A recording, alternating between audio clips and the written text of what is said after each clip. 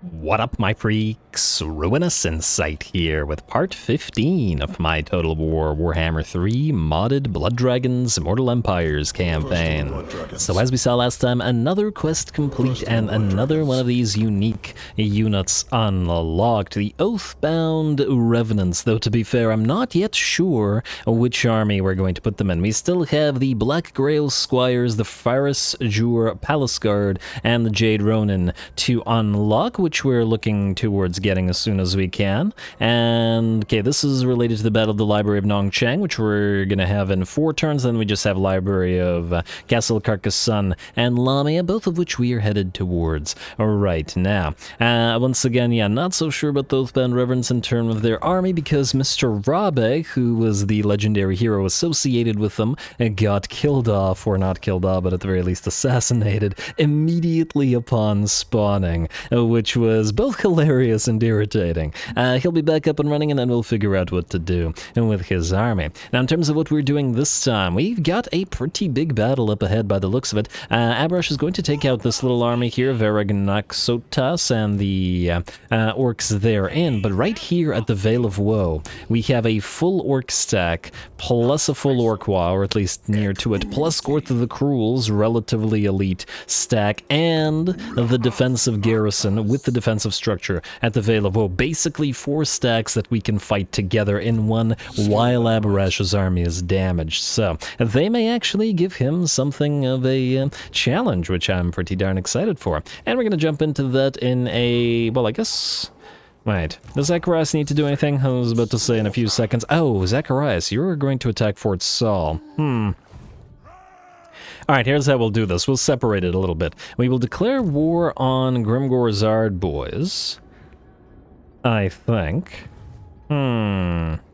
Wait, I also wanted to peace out, or at least try to peace out with the Western Provinces Cathians, because I really don't want Walach babysitting Nongchang. He could go and grab Lamia much, much faster if he leaves this place. Let's talk to these guys. Oh, okay, they're immediately willing to peace out. We could even possibly go with a non-aggression pact if we declare war on the Blessed Dread, the Order, no, that's us, and or Clan Ashen. I mean, we could declare war on Clan Ashen, but then they'll just be annoying Nongchang as well. Or we could forego the non-aggression pact for now. I could always ask them for the non-aggression pact later. I don't think we need their money, though. It feels like it's a waste of the 10 relationship. Would they do it for the declaration of war on Clan Ashen? They would. They would.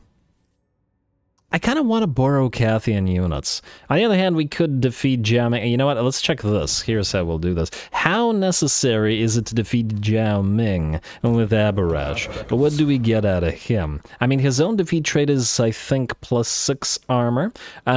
He gives a damage resistance of +5% in area, which ain't that bad.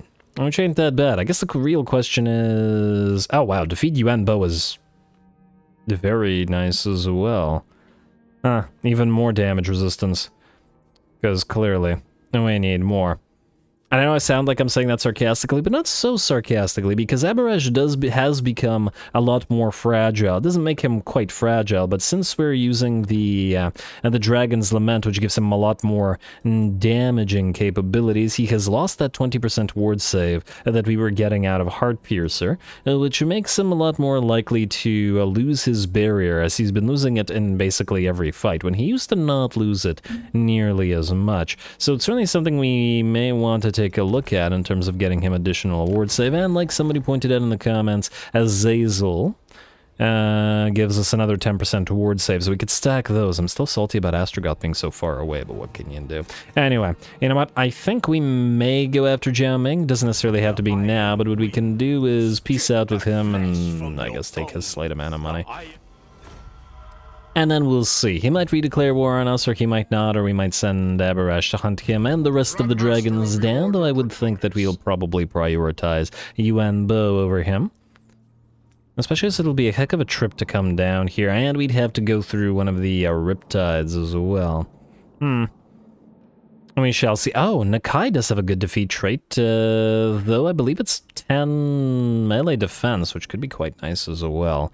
And Sora Smite out of Krogar. And both Nakai and Krogar are just ancient beings, and certainly worthy of a fight with Abarash. I think he'd appreciate that. But anyway, we'll fight with Abarash first. Attacking Mr. Verignac Sotas, we could directly declare war on you, or we could ask the War Host of Jar. But you know what? Ooh, whoa.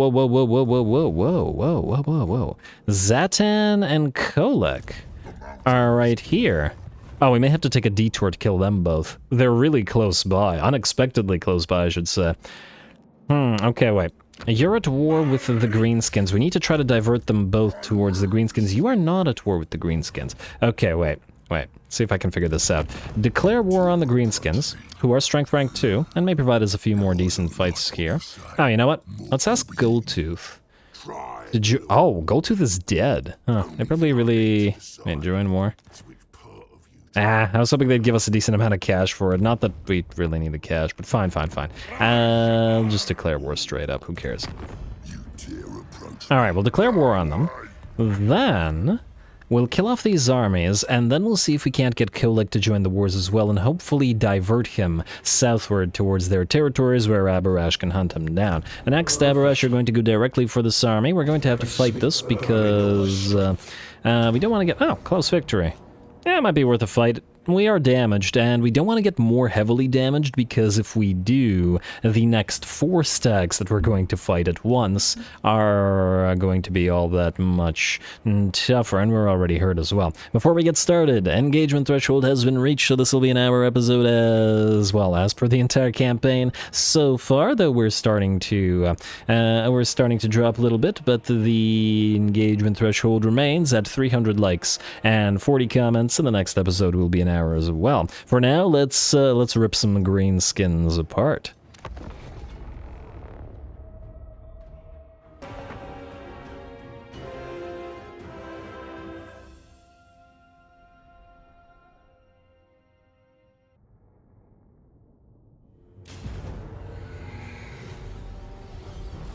The path beckons.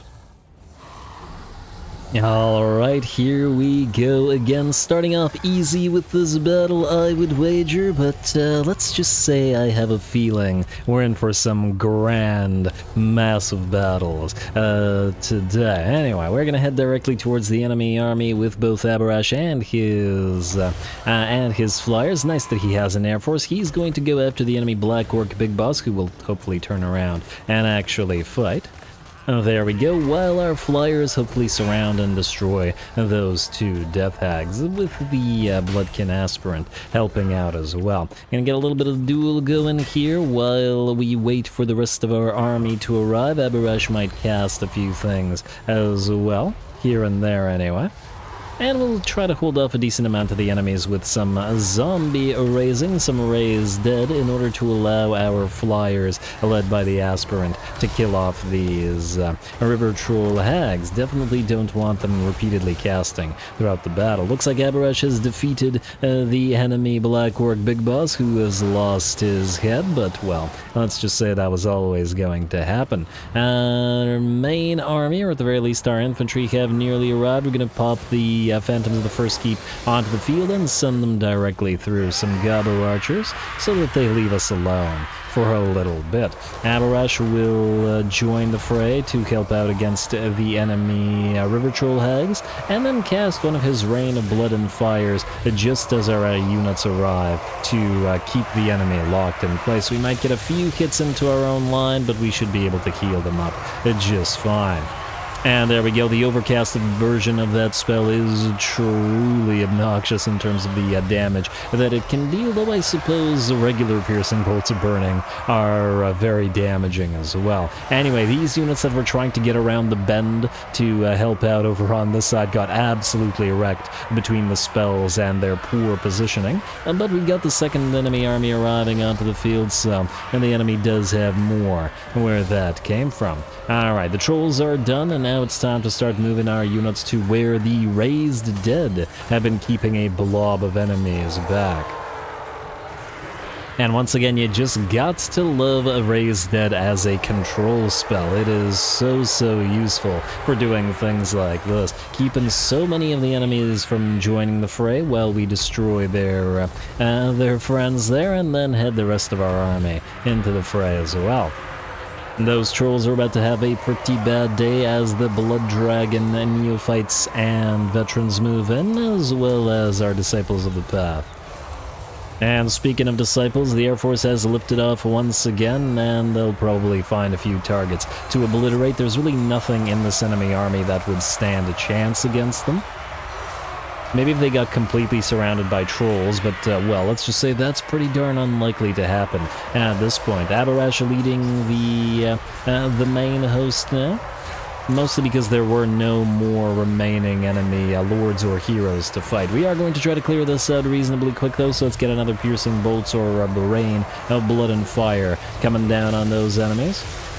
And I hear trolls don't like getting hit with fire either, so that should be pretty darn effective against them, forcing a decent amount of them to run away, and it seems like they're terrified as well. The flyers have landed in the background, boar boys, and by the looks of it, a pile of gobos standing against them, but this is just more meat for the grinder. Some of them might be threatening to our Bloodkin Aspirant, who by the looks of it doesn't have a crazy amount of splash damage in terms of how many units he has. Looks like about a single gobbo goes flying.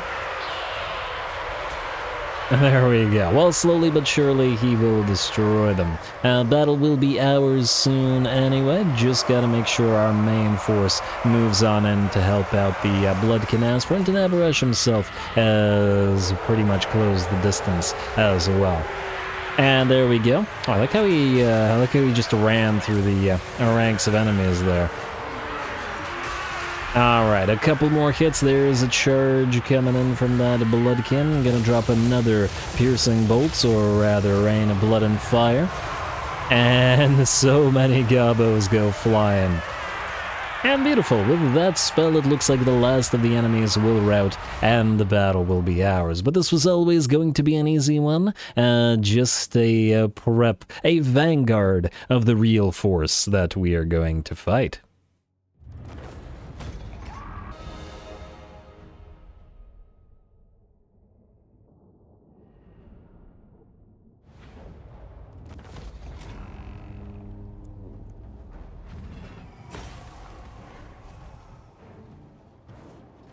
Alright, there we go. Decent enough little fight. We did take some damage, but healed up apparently most of it. One unit remained dead. I guess I could have taken another few seconds to heal a few more, but it's all good. Abarash was able to go wild with casting this time around. I usually don't bother casting damaging spells with him. However, since we were looking to clear out this battle a little bit faster than previously, I thought that it would be a decent idea. Plus, with him getting 500 kills, it was able to max out his bonus damage to his sword, so he was hitting for 1.2k damage before buffs, which is pretty darn solid. It's certainly a great weapon to use when you cast damaging spells, just to buff it up. Even though it doesn't function as good as an infantry blender as that Hackbill one, but nonetheless, pretty good. Sort of a good at both things, but not amazing at both things, I would say.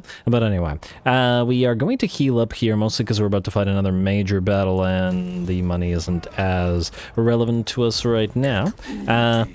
Would you be able to? No. I was hoping to send him to the Veil of Woe so that we didn't have to deal with it ourselves, but I guess we'll raise it anyway, because we're going to run out of movement anyway. Ow. Well, nonetheless, we're going to raise it anyway. Anyway, enemy killed in battle, yada yada yada. We can ignore that, and we're going to do this little fight first, mostly just to sort of spread out the fights. We will, of course, level before fighting, as we like to do. You don't need Deathly Vigor, as it's relatively useless. We can probably start leveling up those Graveguard, as the walls may, well, let's just say, be fairly threatening to them. Leadership bonuses for you. There we go. And everything else is reasonably okay. We'll want to level up the Exotic Dead and the Blood Dragon Neophytes here, but these guys will always remain Neophytes as we have the double buffs for them, or at least we will once we actually occupy stuff. Yeah, too bad KHORNE didn't stay at Dwarfen territory, as it might have been tier 5 by now. Azor is tier 3, so it's useless. Yeah, I think Skavenblight might be the only nearby mountain terrain. Ooh, maybe Massive Forecal is tier 5 by now. If we grab Carcassonne, maybe we can head over there and see what the orcs got, and whether it's worth taking and turning into a Bloodkeep. But for now, let's level up Mikhail, who hasn't gotten into an actual big old fight for a little bit. Let's get him in Rage, Battlecry, definitely Disciple of Aberration, Honor, or Death. It looks like we need rank 20 to get the Summon Warriors. Knights of Bloodkeep will obviously get Deathly Vigor. And the Lost Sons, yeah, that's via tech. We'll get you Honor or Death as well. Oh, there's two things called Honor or Death. Well, that's... Ah, but this one is OR with a capital, and this one is OR with a lowercase. Ah, that's how we differentiate. We could go for Replenish, or we could keep going through this portion of the tree. We're in max mono, so we could use a little bit more, in theory. Wind of Death could be useful. What do you have again? You have Soul Stealer. You don't have much in the way of casting. In fact, well, you do have Gaze of Nagash, but really no damaging spells. Well, okay, fine, Soul Stealer does damage, but it is also best used probably to heal him if it comes down to it. I think we'll grab Wind of Death on you after we max out Replenish troops, especially since training doesn't appear to be working on you. Alright, let's hit these guys, and yes, we could auto-resolve, but I just don't trust the nearby presence of all those enemies. We're also going to grab the Banner of Lamia. Between the episodes, I went ahead and bought a few of these things via the buying items tree, and this is pretty darn strong banner. Melee defense plus 10 in an area. A small area, mind you, but a decent area nonetheless. We may want to pop it onto one of the ghostly units, or we could pop it on... Mikhail himself. Depends on if we send him out to hunt things. Let's pop it on Mikhail. For now, I might swap it out to a regular unit, but the weapon strength plus 15 will probably be best used on somebody who can utilize it. And yet still stay near the rest of the troops. The weapon strength of these guys isn't actually all that high or anything like that, so another 4 or whatever isn't going to be that much. But anyway, we'll fight this manually, or... yeah, let's fight it cinematically, and let's just hope that it, that the desync doesn't hurt us too much. Yeah.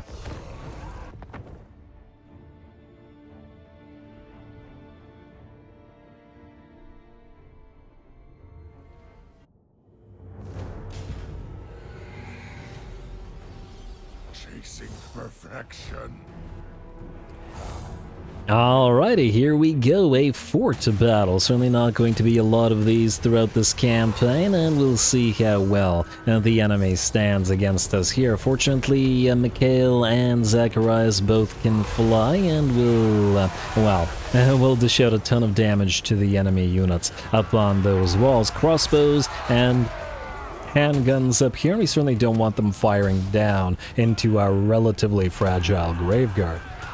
Speaking of the Graveguard and such, we have no rams, we have no towers, we are going to go up the walls in the old-fashioned manner. The Graveguard will raise the wall, or raise their ladders, primarily on the rightmost flank, though they are going to start getting bombarded by those mortars, and we're going to have to try to clear them out as best we can. The least protected would be the Phantoms of the First Keep, and then following the Blood Dragon Neophyte Warriors, who are going to be the sort of center line, and allow the Graveguard to hopefully not get hit by as many units. Otherwise, it's a matter of distracting as many enemy range units as we can to prevent them from firing upon the units as they climb.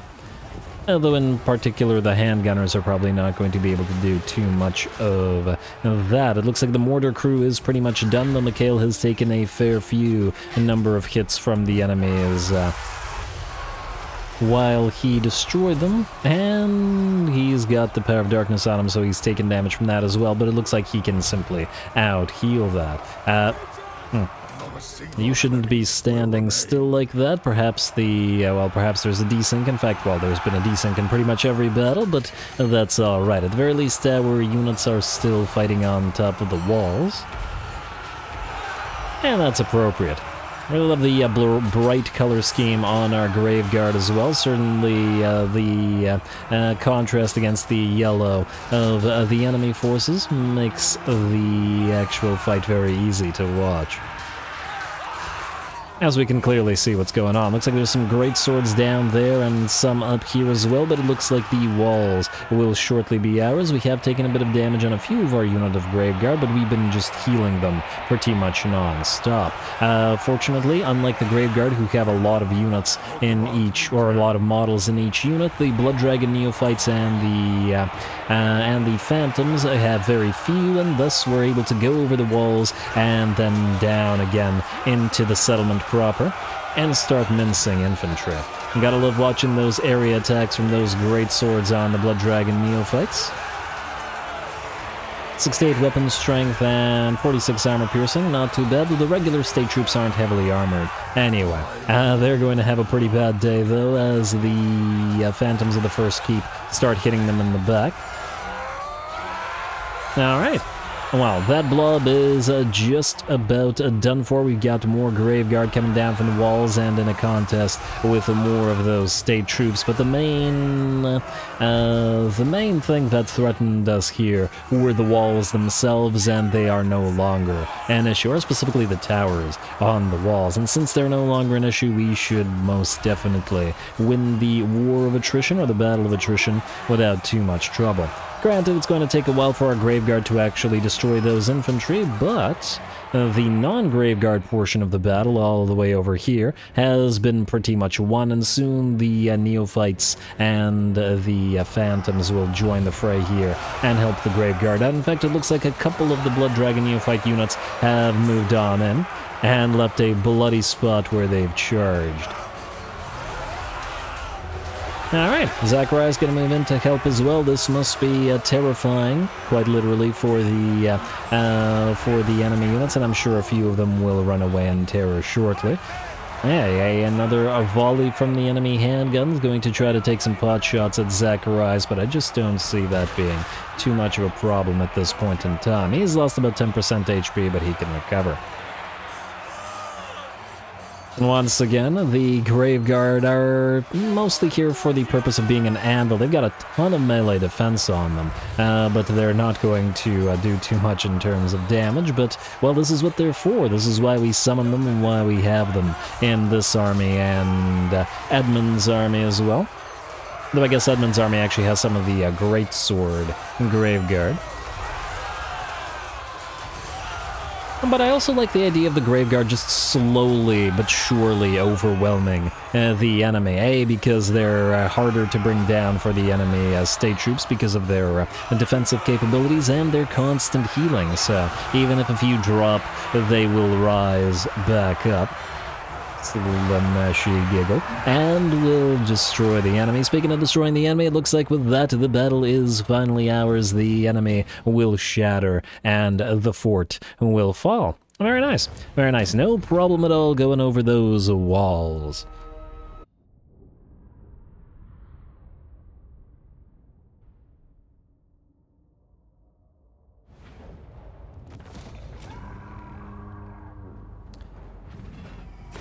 Alright, very nice, very nice. We were down about, I don't know, 300 to 400 of our Graveguard while they were climbing the walls, but certainly our Invocation of Nehek, well, raised every single one of them back up, which is great. Oh, Invocation, where would we be without you? Most damage looks like came from the Blood Dragon Neophytes and, of course, the Phantoms of the First Keep Warriors. It looks like we got solid damage out of Zacharias and decent damage out of Mikhail as well. Also, that fight gave me something to think about, or at the very least, I'm thinking, or at least I have an idea about how to possibly minimize desyncs. Probably wouldn't have been visible for that particular battle. But maybe the next one. I have an idea, and the idea revolves around giving orders to units not based on attacking enemy units, but based on ground orders instead, because the desync occurs and you tell a unit to attack another unit during the replay, but that unit is elsewhere, not where it's supposed to be, so your units are running around doing nonsense things. But if you give them only ground orders, that shouldn't change, as it's irrespective of the position of the enemy units, which could be a way to minimize the effect of that desync on us, so we'll see. But anyway, for now, It's not worth any metal. Oh, game. Why did I even bother with you? Alrighty, man, I guess we'll still take it. There's no reason not to. We're not gonna raise a blood keep here, that's for certain. Alright, got a free manservant, and I guess we're going to keep traveling, though in non-march stance. At least there's no fort to block us. Alright, and we should be able to reach Castle Carcassonne reasonably quickly. I know it's owned by the Skaven as well. And, oh, hopefully they haven't killed off all the Bretonnian factions, because they have some good defeat traits. Only something to consider, but anyway. Let's see. Abarash, it's your turn to fight. It's going to be a very fighty episode, though I suppose in this particular campaign, every episode's been a pretty darn fighty episode, so there's that. Anyway, to the Vale of Woe we shall go. A Pyrrhic victory for Abarash's army, eh? Well, that's what I like to see. Now, before we get into that, is there anybody we need to level up? Unfortunately, none of the disciples are able to rank up to knights as yet. No, but it looks of it now. I guess we're just getting on into it. Alright, 4 stacks, huh? Ah, this should be a fun one. And it should be a very fun one, Abarash, and there will be plenty of units for you to cast a few things through, hopefully the gobos and stuff, in order to buff up your sword there. Away you go.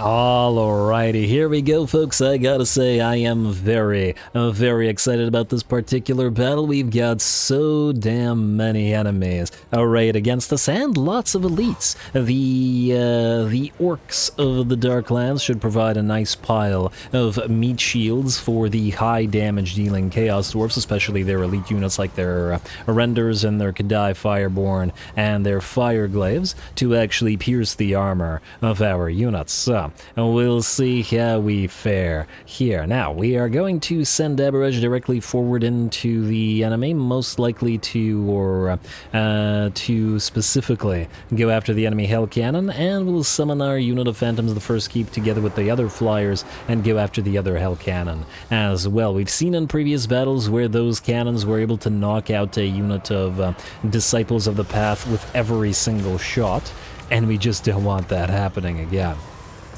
Plus, I don't think Abarash would appreciate his children getting killed off before they have a chance to, you know, enter into a contest of blades.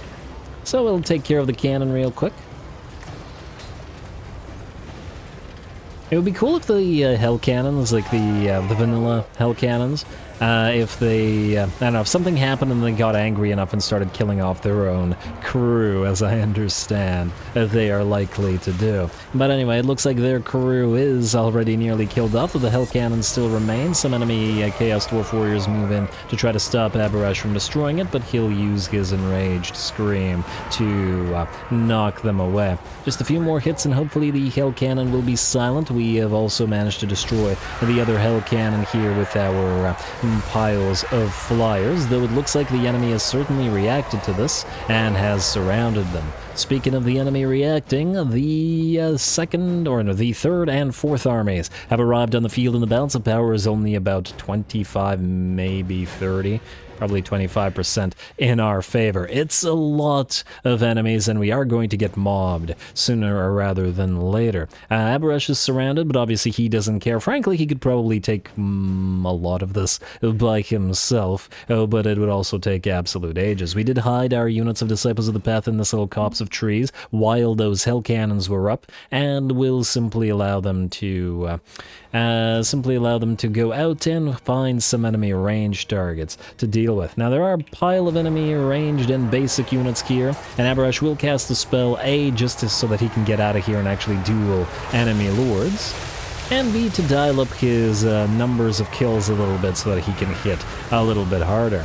What's that put him up to? 334. We need 500 kills for his weapon strength to max out due to his current weapons, so a little bit more by the looks of it.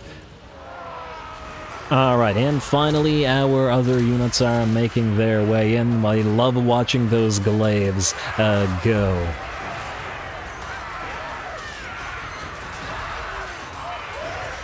Because of the glow on the, well, tips of the glaive there, they're very entertaining to watch fight, I think. Yeah, like this little swampy, mucky water that we've got to deal with. Now, Disciples of the Path, you're going to have to hold off a lot, and I mean a lot of units. They're still moving onto the field, but there is, well, it's going to be difficult for you, most likely. We do, however, have to focus down a few enemies while we hold off the main Orc and Dwarf tide. The Goblin Rock Lobbers here will be focused down by our Bloodkin Aspirant leading the Flyers, and the same one will take the same. It looks like Gorth the Cruel has already been pretty much defeated by Abarash. And another hit will probably bring him down. And down he goes, his corpse never to be found again beneath the swamps there, or the polluted waters of the Darklands. It's probably not even water, industrial runoff or something. It just looks similar to the swampy areas.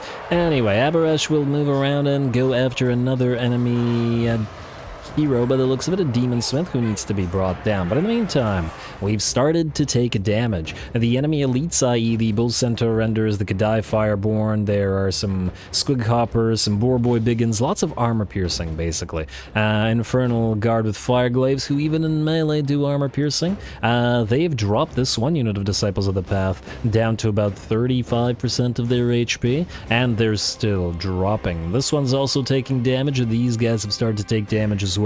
We're gonna have to be careful. We did set up our battlefield in such a way that the Disciples of the Path will be holding off the vast majority of the enemy forces, but as we can clearly see, these three are, well, not looking so hot. The Blood Dragon Neophytes and our other more fragile units are going to take hold of the left flank, hopefully destroy everything here, and then loop around to flank and destroy these guys, and, well, hopefully head probably to the center, at least in part, to help out the aspirants, who are surrounded by the elite of the enemy.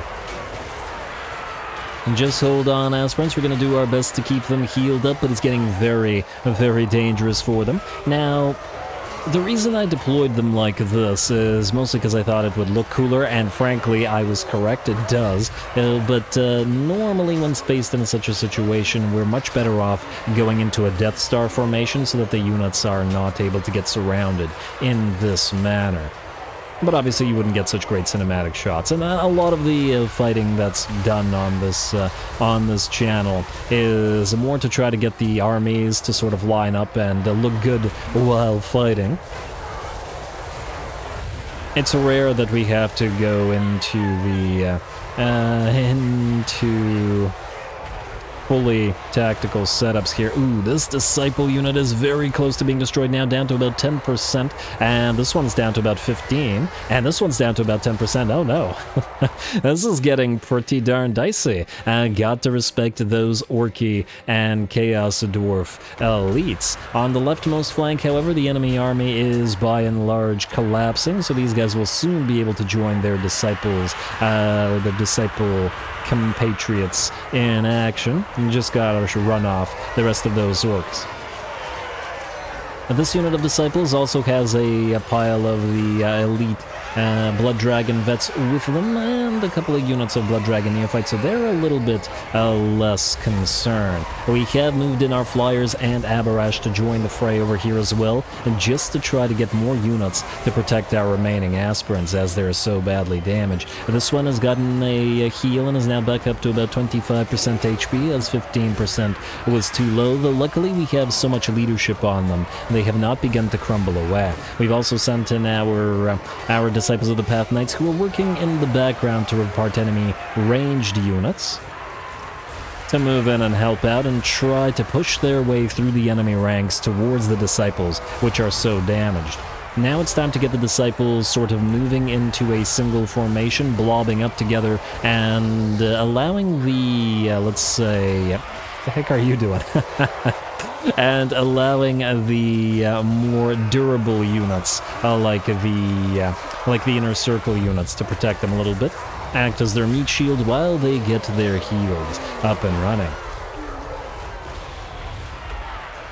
Alright, damn, what a battle. 6 minutes, I mean, for a vanilla force, 6 minutes of straight non-stop combat is pretty darn solid. I guess this is just the answer, we just have to fight 4 stacks at once with Aberrash's stack.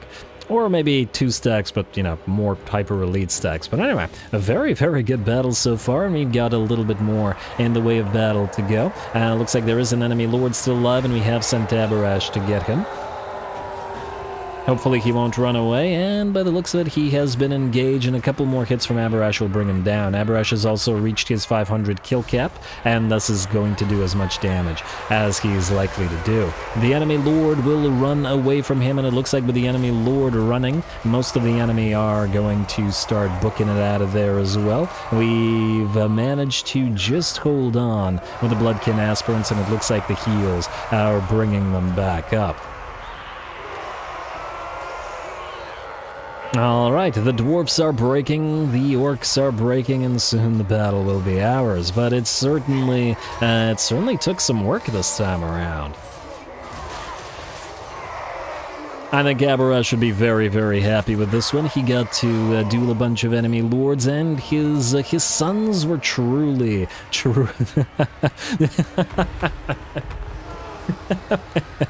They're just having a dance here. They're just dancing. All right, they want to emulate Wurzeg, but alas, no one can dance as good as Wurzeg can. But anyway, yeah, Aberrash's sons were truly tested and almost fell in battle here, and that's exactly what he wanted. Though to be fair, to some degree, a lot of it was due to the fact that the enemy had a pile of chaff, but they had plenty of elites to rely upon and do all that armor pierce as well. Anyway, we don't actually need to chase here, but we will take a few extra seconds to heal up those units that got so heavily damaged, as who knows, we may get hit by more armies. There may be more orcs just out of sight. And a heroic victory as well. Very, very nice.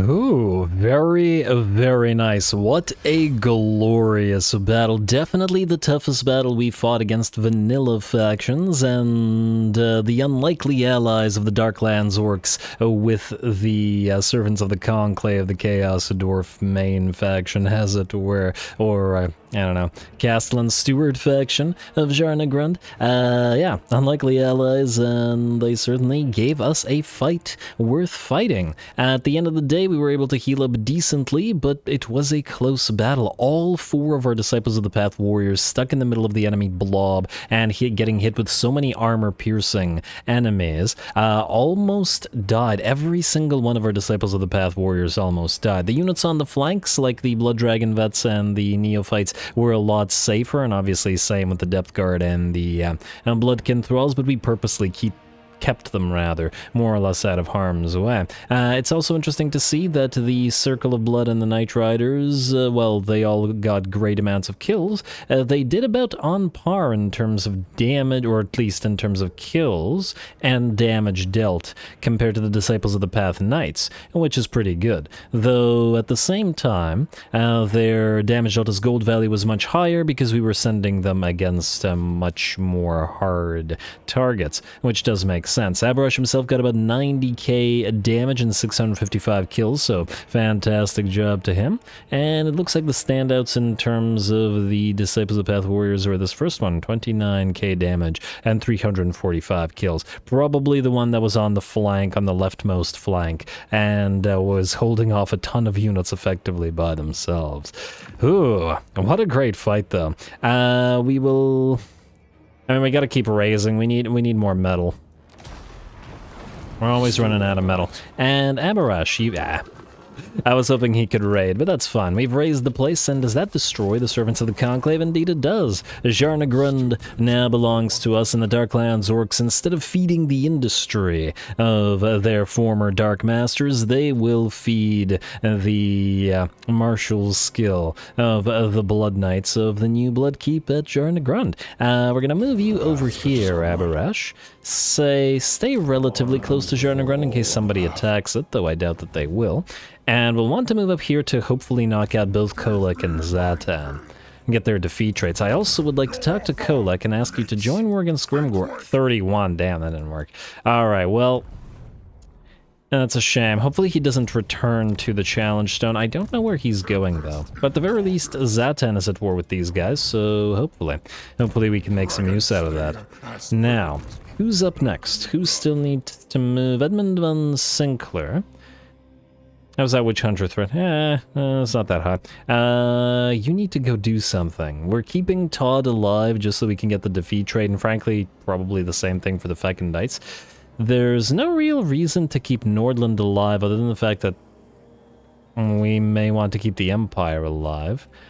You know what, I think for now this army can sort of hang out. We've seen it fight a bunch of times, and there isn't really anything around this area that's going to be a threat to them, and I don't necessarily want them to destroy the Empire as yet. We're going to get a sort of Castellan Lord here at Middenheim as soon as we can, and then maybe we can send him to Norska or something, just to get some nice fights there.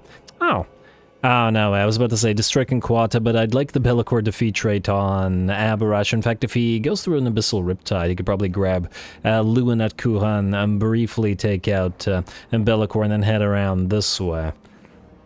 Depends. I mean, once again, it depends on how many of these defeat traits we actually want to farm. We're just doing it for, well, lore purposes and fun purposes, not because we really need them on Abarash or anything like that. Anyway, Abyssal Revenant, we were going to have you raise Shallan Wapek. And, oh, there's, like, nothing here. Okay, fine. Let's also put that Banner of Lamia on... gotta be on one of the central melee troops, I think. At least for now. I'd be tempted to put them on the Empty Dead, but we're gonna probably upgrade these guys built to ships, so, yeah. Anyway, raise this for now, and another 4 metal for us. This was not a tier 5, and so not worthy of being blood-keepified. You can go into encamp, though, and let's see how close we are to the next tier. Yes, we're good, and soon we'll be up to the next tier as well. We don't want to spend metal on bloodied weaponry, even though it does give us horde growth. And we just want to get to the Ordo Profundum headquarters and the obsolete shipwreck, which we'll actually be able to do shortly. Yeah. And somebody ooh, Itza, are you tier 5? No. Oh, but you will be eventually. And could thus potentially be another blood keep. If nothing else, just for the additional, capacity. You were supposed to follow the Abyssal Revenant around. I don't think there's anybody nearby that can attack you, so just keep moving this way and follow Abyssal. We might raise a few things, maybe Quetzal, maybe alter the Horned Rat, maybe loop back around to the Star Tower and the Fuming Serpent, because who knows, maybe the Skaven have a tier 5 here, though it's actually a little bit too close to the Awakening, so I'll think about it. But otherwise, as somebody suggested in the comments, it might be a good idea to send the Abyssal Revenant to the Galleon's graveyard, take the Maelstrom for ourselves, since Noctilus, aka Nikolaus von Karstein, and the Dreadfleet have failed in their, well, attempts at conquering Ulthuan, and we can take that over. Not so much to conquer it, but, you know, to train up all of our depth guard. Actually, speaking of depth guard, are we high enough level on any of these guys yet to upgrade them? No, they're still rank 6. Really would like that training trait. Speaking of, you have the training trait. Go on over to join the Abyssal Revenant, so we can start getting these guys nice and profundume, which is why we're saving some of our martial valor. Anyway, let's see what else we've got around. Edmund von Sink. Okay, I already checked you, my bad. Reinhardt. Yes, you. Continue on your relatively slow approach to Karak Dromar. I'm kind of hoping that they declare war on us so that we can fight them in the field, but that is a lot of Bugman's Rangers. They would be quite the problem, I imagine, for this army. It's still nothing but Bloodkin Thralls, granted. They are powered up significantly by virtue of Albrecht Nictus here, but at the same time, he is not in a very good state as yet, because he's only level 4. This is a very, very weak army. We'll have to be relatively careful with it. Granted, the legends aren't going to die, but it's still something we need to keep an eye on. Anyway, that looks good to me. Let's double check our buildings, then let's go to diplomacy. And then we can head out to the next turn. Quick deal. What do we have here? Clan-Ashen wants a non-aggression pact, and they don't like our past treaties with these guys. All the Skaven seem to want to join us, but I just don't see that happening. Or at the very least, I don't see it being appropriate for our faction. From a loreful perspective, Itza wants to peace out. It's probably a good idea not to outright destroy them in case we get to fight Gorok with Abarash. Though, to be fair, if Walach defeated Gorok without too much problem in a one-on-one, and so did the Abyssal Revenant, I really don't see Abarash failing at the same. Alright, the rest of this, I guess, looks good to me. So, let's skip the rest of this. Unassign skill points, characters, Lords Not Mood, and on the turn, see if anything interesting happens. Also, what were we going for through here? Just so I can try to recall. Ah, yes, there's some really nice buffs for various Thralls and Graveguard units, which I think is probably best to get as soon as possible. Yeah, too bad the Ordo Infantry buff doesn't buff the Thralls. They could really use that additional ward save, as they're so fragile by comparison. But alas, it looks like we don't get any ward save out of any of this for them, but we'll still get them all the upgrades we can. Alright. In turn, let's try to head towards those next blood keeps or keep libraries. Lots of our new units are raiding as well. Or new lords. I summoned a couple of, you know, temporary lords just to raid locations. Really? Really? Are you sure, sir? Are you sure about this? I'm honestly not even sure this is worth fighting. I mean, compared to what we just fought, it's half a WA, and it's a very weak WA compared to the ones that we had to contend with. Oh, but this will kill off the Mudkin Thralls. Okay, it looks like the game wants us to fight it. Well, then fight it we shall. It looks like it's an Orc-Extermination episode today, and we're getting some damn good fights out of it. Yeah.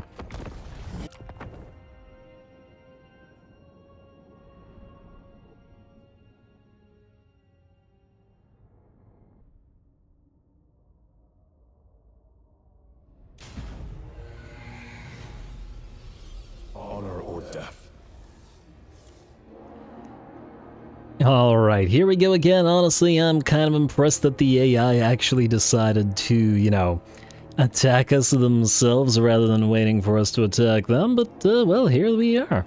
Here we are. Let's see what they can do here to take revenge. I suppose that this is probably a good reason as to why the Grimgor boys are the second most powerful faction on the campaign map after us. All this aggression and all these armies, we've destroyed several and they're still coming at us.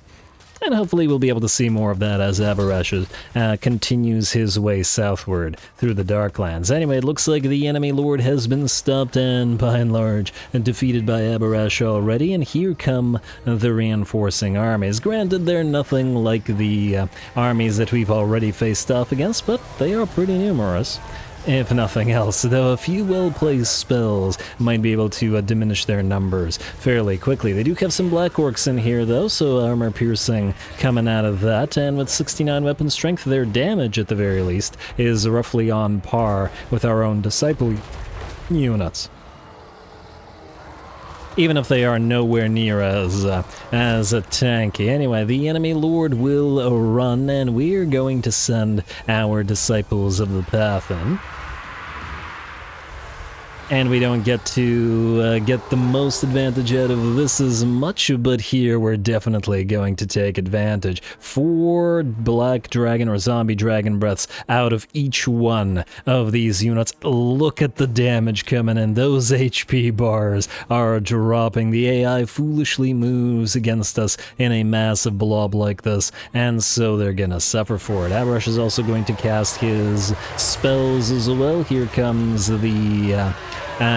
the wall of blood and flame or something.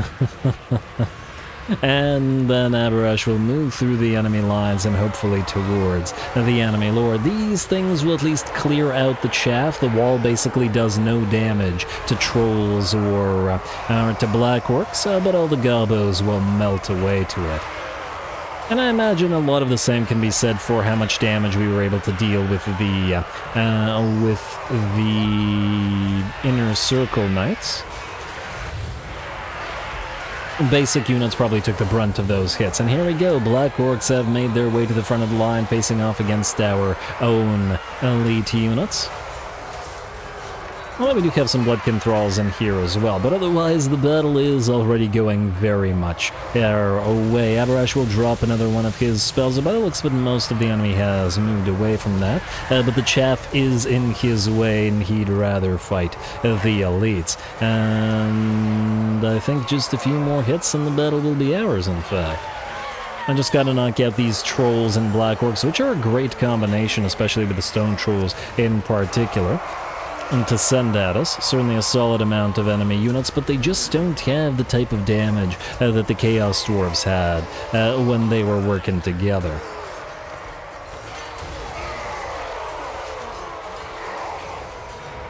I'm actually kind of surprised that the Servants of the Conclave and the Grimgor's Ardboys weren't at war with each other, but I imagine that Grimgor's Ardboys was at war with all the other Chaos Dwarf factions due to aversion, but may be programmed to ignore the Servants of the Conclave. It's kind of like Nagashazar and the Sentinels of the Black Pyramid as well.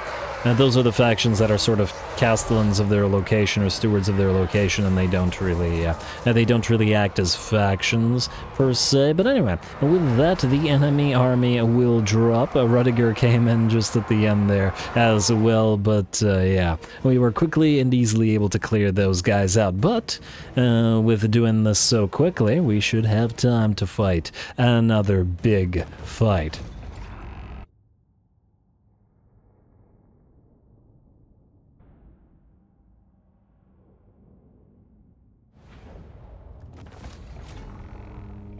Alrighty, well, the way that the enemy came onto the map kind of screwed them over there, but we got so much value out of the zombie dragon breaths of our two flying units. They were able to hit a very solid portion of the enemy army, and thereby, well, cripple their chances of doing any kind of damage to our army. So, good job to them, good job to Abarash as always. We are going to, I guess, heal up, because, well, why wouldn't we? And it looks like the Wrath of the Darklands is failing. Peace treaty decline, obviously. We still want the Scarsling defeat trade on Abarash. As well as all the, well, I mean, there's a lot of legendary lords concentrated over there that we want to get to. Confederation between the Great Orthodoxy and the Ropsmen, unconcerned about that. Rudiger got a Shield of Talos. And that's fine. I just haven't decided who to give the legendary items to, but, well, pseudo-legendary items. But we'll figure it out. And would you look at that? More orky armies nearby. Certainly lots of them around. I see Zatan is still around there as well. And, okay, the map got turned around. I'm starting to get confused. There we go. It's supposed to look like this. Someone receives Plague. There's that tech research being completed, and will immediately go into Defenders of Bloodkeep for the melee defense and armor for Ordo monsters, Lesser Undead, and Thrall infantry. In fact, the buffs for Ordo monsters... Okay, this is basically the only good one. I mean, the Casualty Punishment one is swell as well. Charge bonus and speed, I'm not sure that we care about. Charge bonus is completely useless on the Graveguard and the Skeleton Warriors and the zombies and all that. It is decent on the monsters, but at only 10%, it's really not going to make much of a difference either way. I do like the additional speed, though. Speed is an pretty much universally good trait, especially on the slower factions that really need it. Anyway, well done to Abarash, and ooh, it looks like his army is full in terms of HP, yeah? And I noticed that we still can't use his recruitment field. Yeah, it doesn't work. Abarash's recruitment field seems to be broken, unfortunately. Would like to get some more Bloodkin Thralls, but we need to first actually free up the space, which we'll want to do by having the Abyssal Revenant evolve his. We need them to be level 7, right? Yeah, so we can start getting some depth guard in here. Okay, wait, let me just figure this out. Yeah, relax. You need to go into raiding. We'll want to hit the Quetzal. Oh, it's gonna take a long time to get to Quetzal. You can't cross over a ruined city? That's unfortunate. But it is what it is. Probably want to wreck a few things here, though I feel if we damage Itza too much, they might become too weak. On the other hand, wait. Is there anything still in range of the Bloodkeep's aura? Mark of the Old One. I'm still kind of tempted to head down here, because if we... Alright, I guess we're going this way. I really don't want to waste so many turns. I guess what we could do is... Wait, if we march stance, just out of curiosity. Alright, fine, I guess march stance.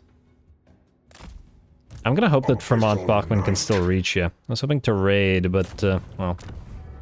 Alright, go, go, go. And hopefully this doesn't screw our movement and we can still get here. It'll still take 2 turns by the looks of it, but, well. It's better than 4. Go figure. You need to raid. You know what? I think you're gonna go back to the Awakening and just raid there. I was gonna have him follow the Abyssal Revenant, but frankly it's gonna take too long to do that. Walach... I guess you want to hang around here for a little while Nongchang builds up its library. Otherwise, we'll want to head down to Lamia, but we can't leave. We're not at war with these guys. What we could do is declare war on Nakai if we wanted to. But at the same time, destroying him may not be the best idea. Honestly, I kind of feel like the library is more important. Well, look, I think you just stay here for a couple turns.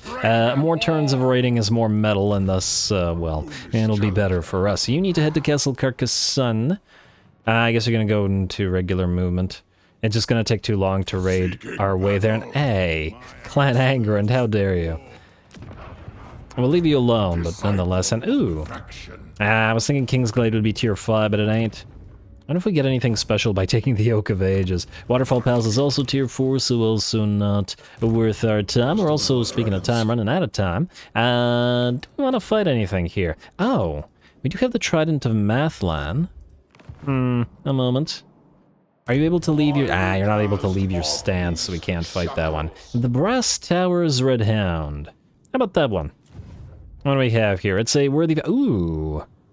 We have a lot of KHORNE troops. Okay, yeah, we're fighting that. The Brass Towers Red Hound, I like it very much. Okay, no, not you. Well, let's hope that it works, and we will go into regular stance. Brass Towers Red Hound, another worthy foe. The Brass Towers Mongrel Dog. This gives us Warrior of Ascendant Gear Dragon's Bane, which we already have, I think. But it also might give us a different one. Hrothgar, Son of Grimmar, Gore-clad Warlord of KHORNE, the Berserker King, the Fist of Karnath, the Claw of the Hound, and the Blood Rager. So many titles, I hope this one's as mighty as his description. A Lance of the Bitter Wind, Frostbite attacks, Wind Blast, and armor-piercing weapon damage. I would probably give this to a supporting hero, or maybe legendary hero. Frostbite isn't particularly great. I'm better off with Sundering attacks and something like that. Armor-piercing when weapon damage is okay. Wind Blast is okay to have as well, but we can certainly put better items on straight-up Lords, like an Obsidian Blade or the Sundering Armor thing. But anyway, let's teleport to you. And see what we've got against us. Skull Hunters with great weapons. Ooh, 72 weapon strength. These guys hit harder than we do, by quite a bit. And it's all, and lots of armor-piercing damage in there. Skull Hunters with non-great weapons who still hit harder than we do. Just barely, though. Blodvaskrar? Huh, what are you? Aspiring, some kind of cornate aspiring champ. Oh, also, what the heck is going on here? It's a broken texture, I guess. Oh, it's probably another cape issue. The cape is probably covering him, like somebody pointed out there was a cape issue with the other battle, but that's alright. Yeah, look at these guys. 120 weapon strength to 16 units, compared to our own 16 units, 66. They hit twice as hard as we do, or they hit twice as hard as our elite most infantry do. That's real interesting. Alright, that looks like it's certainly worthy of a challenge. They also have a chilling aura, but it's not like we're gonna run from them, and oh, they'll actually hit even harder. Because they'll have Berserk active, they'll have the Hungering Blades active, more weapon strength and more melee attack. They're unbreakable as well, so we have to kill them to a man. Their entire army is unbreakable, oh my. Oh, this might actually be a toughie. Just judging by unit stats, and considering we've had a fairly decently tough time against the monks and those Doomwolf units, I'm very excited. Go.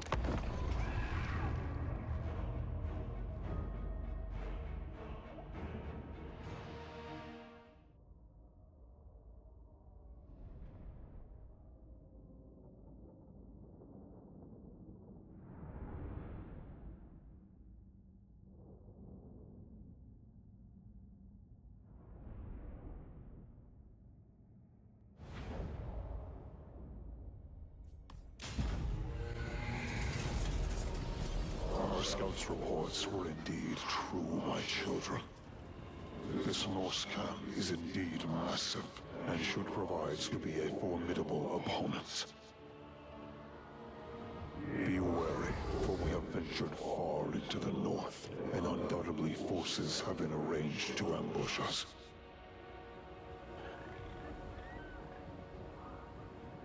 Engage the savage warriors of this land. Crush them beneath hoof and boot. For I demand a test of skill, and I shall not be denied.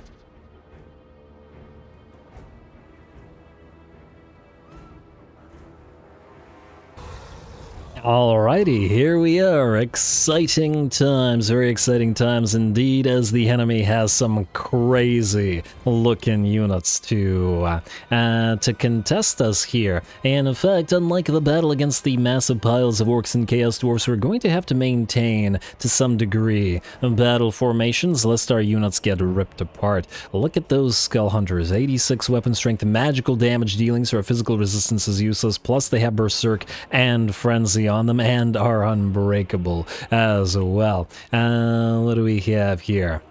I'm just gonna take a look at these guys.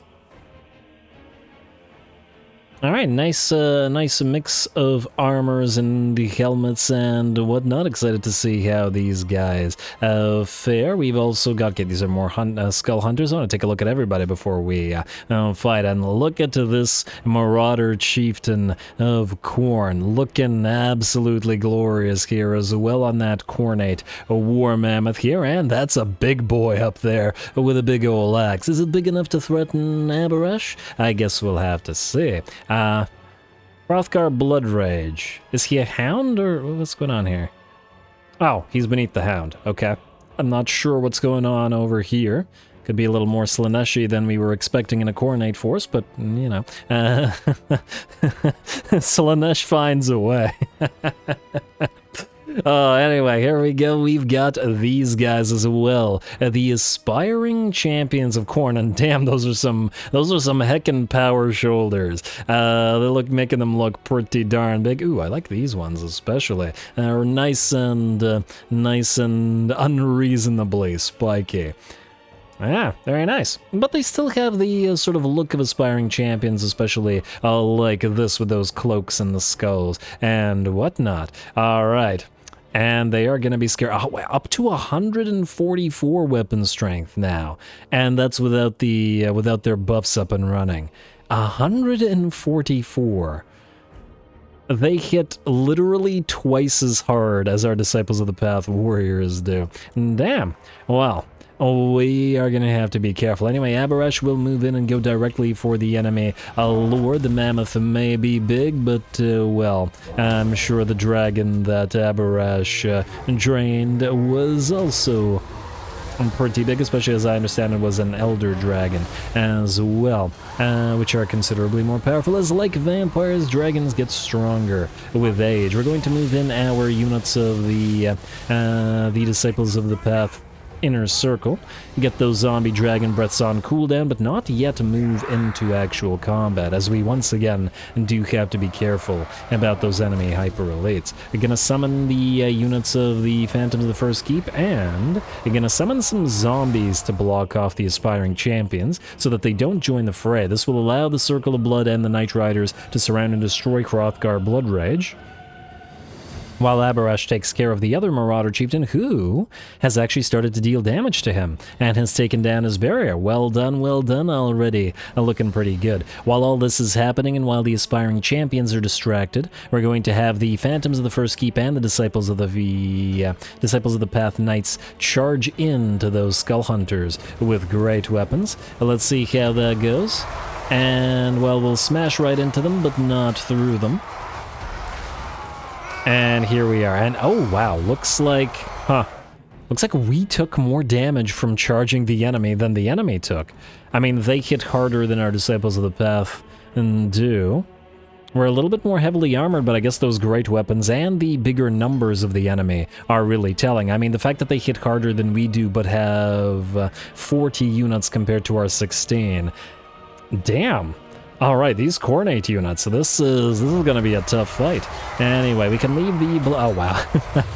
We summon some zombies on the field and they immediately go flying. We'll allow the units of the Phantoms to stick around, while the zombies cover the retreat of the Disciples of the Path. We're gonna heal them up a little bit, get an Invocation of Nehek and an Invocated Oath up, while our melee troops move in, or at least some of them do. It looks like the enemy had deployed a pile of more Skull Hunters and Aspiring Champions over on the side, and we'll send our Blood Dragons specifically to deal with them. So 4 units of Neophytes and 2 units of Veterans to give a battle here. Alright. And these guys will be facing off against each other, and damn, those Aspiring Champions are huge. Chaos steroids get more powerful every day. Especially this guy, damn. Yeah, they're like twice the size of our vampire units. But they do... oh no, they just... I was about to say, but they do fall, but it looks like those merely fell down and still have to be worked through. It looks like our unit of Blood Dragon Neophyte Warriors has taken nearly half of its HP and damage. We're going to pop that Invocated Oath to give them the damage resistance and heal them, and then back them through the rest of these units to allow them into combat. Out here we have a Hunkanite Guard charging in, and we're going to hopefully allow the anti-large of the Depth Guard Deck Watchers, especially as they are a very defensive unit, to hold them off and destroy them, as this should be a weaker unit that we hopefully can handle here. Abarash has finally defeated the enemy Marauder Chieftain of the Hound. He will... I keep wanting to say run him down. That doesn't quite apply. Well, I mean, you know, it doesn't have to be literally run him down, but... well, I guess he does land, and there we go. Down and goes the Mammoth and the first of the enemy lords. The balance of power remains in the enemy's favor, and we're still having a fairly tough fight on our hands. Undem some scary units, but we are maintaining, if not quite a Death Star formation, several sort of formations. All the Blood Dragons are working together here to fight those 3 units of enemy elites. We have all of our Disciples of the Path Warriors fighting 3 more back here, though the Disciples of the Path has started to take damage as well. The Knights are down to half HP and have reached their healing cap by the looks of it, and this Disciples of the Path Warrior unit is in pretty bad shape as well. We're going to have to get the... these guys out of here as well, most likely. You're just gonna back them off and allow the zombies to distract those Khorne Mammoths and those Skull Hunters and Aspiring Champions. More of the Connate, or wait, I was about to say Connate Guard, but no, these are just Hung Horse Archers, sort of are riding around, annoying us with their range attacks, but they're the least threatening units on the field by far, as they have basically no armor-piercing damage, so we can by and large just ignore them. They'll be a threat pretty much only to our Bloodkin Aspirant as they try to knock him out of the sky. And, ooh, looks like we've got some Aspiring Champions moving in to fight the Bloodkin Thralls and Depth Guard Deck Watchers, both of which are down to about half HP. And once again, looking absolutely tiny compared to the big Coordinate boys. And down you go, sir. Hopefully we'll be able to bring you back up, but, well, the Thralls and the Deck Watchers aren't going to have a great time here. On the bright side, the Blood Dragons, though they have taken damage, have pretty much destroyed the 3 enemy units that decided to hit the rear of our column. And they did outnumber the enemy 5-3 here. But they did good work. There we go. Those guys finally go down. We are still holding the line with our Disciples of the Path, and there's a lot of enemy units to hold back. It also does look like our Phantoms of the First Keep are pretty much done, and Abarash has entered the fray once more, fighting another Marauder Chieftain. And he continues taking damage and healing it right back up. We'll see how much more of this he can take before he reaches his healing cap. He's certainly not been able to recover his barrier throughout basically the entire battle, but he's also certainly found some worthy foes in the form of these Marauder Chieftains of the Hound. Well done. Alright, we also got to be real careful about our Disciples of the Path inner circle. If they get surrounded by these hyper-elite units, one of them can easily get ripped apart, especially with all the very, very heavy-hitting units that the enemy has. It's possible that the size of the units of the Aspiring Champions is actually working against the enemy here, as they may be blocking off a decent portion of the enemy Skull Hunters, was it? Yeah, Skull Hunters from surrounding our units, and more of them from hitting us at the same time. Balance of power has finally shifted in our favor, and Abarash has dealt enough damage to one of the Marauder Chieftains to force him to back off and join the rest of his forces, but looks like the second Chieftain with whom he is still fighting has forced Abarash to finally reach his healing cap, a first for this campaign. Alright, very nice. Although I do once again wish that the older units, the Mammoth units and other similar sort of older units that have the older animations were a little bit fancier, like the modern War Shrine animations that we have. It's just always just so odd to see the unit sort of sitting up there while the Mammoth that does all the work. Certainly not something a Khornate Lord would countenance. Looks like our champion or Disciples of the Path Knights had to back off, but we have allowed them to heal back up even if they have reached their healing cap. They're gonna rip apart the relatively fragile unit of Horse Archers. Mostly because they can't be in direct combat with the Skull Hunters and Aspiring Champions at this time. Fortunately, the other of the enemy lords has dropped, and I believe Abarash has defeated the third and last one of them, and will run, fly, whatever him down. And yeah, look at that. 25% HP down to his healing cap. Abarash can no longer take damage, but he has defeated 3 enemy lords at this point, and those were the last on the field. Now we just gotta surround and destroy those Skull Hunters and other Khornate elites that remain, but they're certainly giving us a heck of a fight here. What a great battle. Great looking units. Fantastic speech out of Abarash again.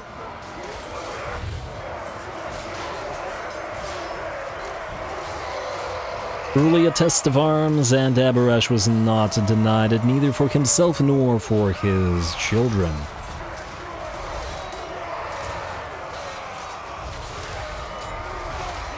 And even though these guys are followers of Chaos, I'm sure Abarash would respect the fact that they are all unbreakable and will fight to the death. In fact, in vanilla, I've always been surprised that more Khornate units didn't have the unbreakable trait as I would have expected them to.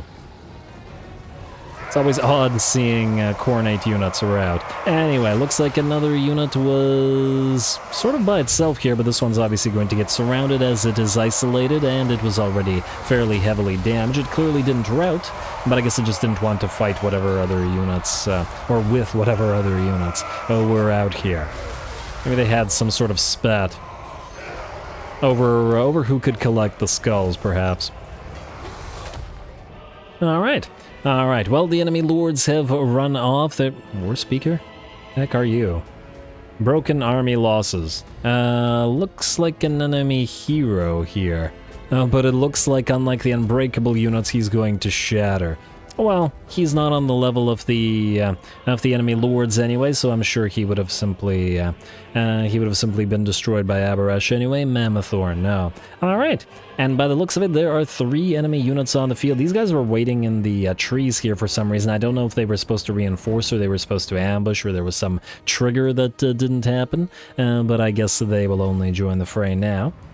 Alright, and Abarash will land upon these guys back here. Just to distract them for as long as he can. And we're going to move his inner circle to join him while the rest of our entire army fight the other 2. And with the enemy distracted by Abarash, the inner circle knights will be able to hit them in the back. Lots of armor piercing and damage coming into the enemy. And we've hit very hard with that 250 damage on these guys as well. And I'm sure that Abarash would have been able to... Well, actually, he took a little bit more damage. Damn, he's down to 60% healing cap. Alright, knocking the last of these guys out. They do get ripped apart by the elite blender that we have in the form of Abarash and his inner circle here. And now we just gotta blend the rest of the Khornate warriors. And once again, fantastic fight from these guys.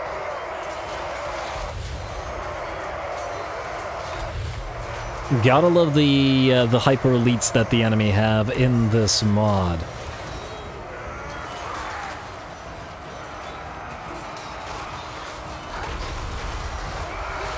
There we go, and charging into the back of them now, they are surrounded and the last of the Khornate warriors will fall.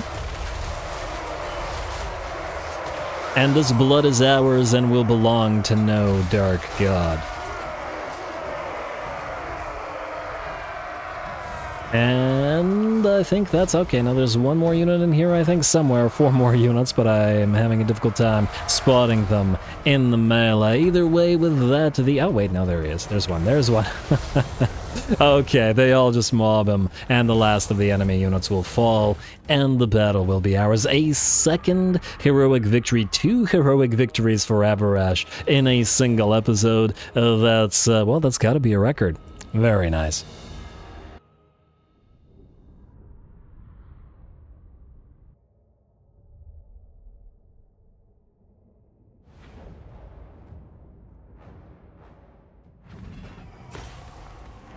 Ooh, there we go. That was the toughest worthy foe fight so far, or at the very least the toughest big blob of super elite units. Those Khornate champions, honestly all the Khornate units, were frickin' insane. Our Disciples of the Path charged into one of the, I think it was just one of the Skull Hunters, not even an aspiring champion unit, and lost about half HP while the enemy was barely damaged at all. What a scary pile of truly worthy foes. Damn, I am enjoying these quests immensely, and I'm loving the fact that we've reached the point where we actually have to think about how we handle each individual unit, mob them with our own units, etc., etc., as otherwise they will be able to rip our own units apart. The 2-unit of Depth Guard nearly died just trying to hold off some of those enemy units, and we weren't really able to use the Bloodkin at all, as they would have just gotten ripped apart in a few hits. Damn. Oh, and on top of that, Abarash reached his healing cap. We have never seen this happen yet. He reached his healing cap and dropped to about 60% of his HP, so even the challenge for Abarash himself. KHORNE is truly worthy. We are going to... I mean, maybe we can auto-resolve the greenskins, or maybe I'll fight it between the episodes. There's not a little greenskin army nearby, but it ain't all that worth our time. Let's heal up for now, as we do want to keep moving. There's that Lance of the Bitter Wind, but we'll want to switch that right back on Walach. In fact, I'm going to do it right now before I forget. You need to get your Crimson Blade. There we go. Yeah, I'm going to pop these legendary weapons on somebody. They're obviously not good enough to pop on the legendary heroes, and I'll continue thinking about who actually needs them. Anyway, oh wait, actually no, not anyway. Abarash, did you actually receive something? Talisman. Oh! We got the Dragon Crest reforged for this battle, not for that other battle. And this gives us... Okay, so it's an upgrade to this. And we keep armor piercing, or heart piercing rather, but we gain this Sword of Unholy Power, which gives us additional power recharge and reserves per second, which is nice. But I think we need some upgraded armor bits. I guess this is probably the final level of it, Gauntlets of the First Sword. We still need a new cape, torso, and possibly helm, although... It is yellow and this one's purple. I imagine that we want to upgrade them all to yellow bits, just judging by what we've gotten so far. Interesting. Well, either way, we got 2 more turns until another worthy foe encounter, but I believe... Wait, Clash with the Chittering Horde, yes, will give us another Arcane Forged Breastplate. Oh, hello. Well, that sounds fun.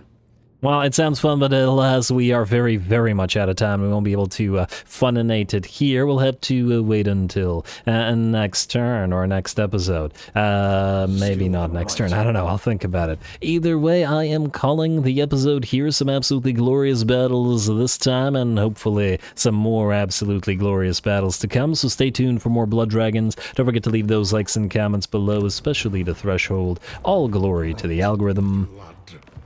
And thanks for watching.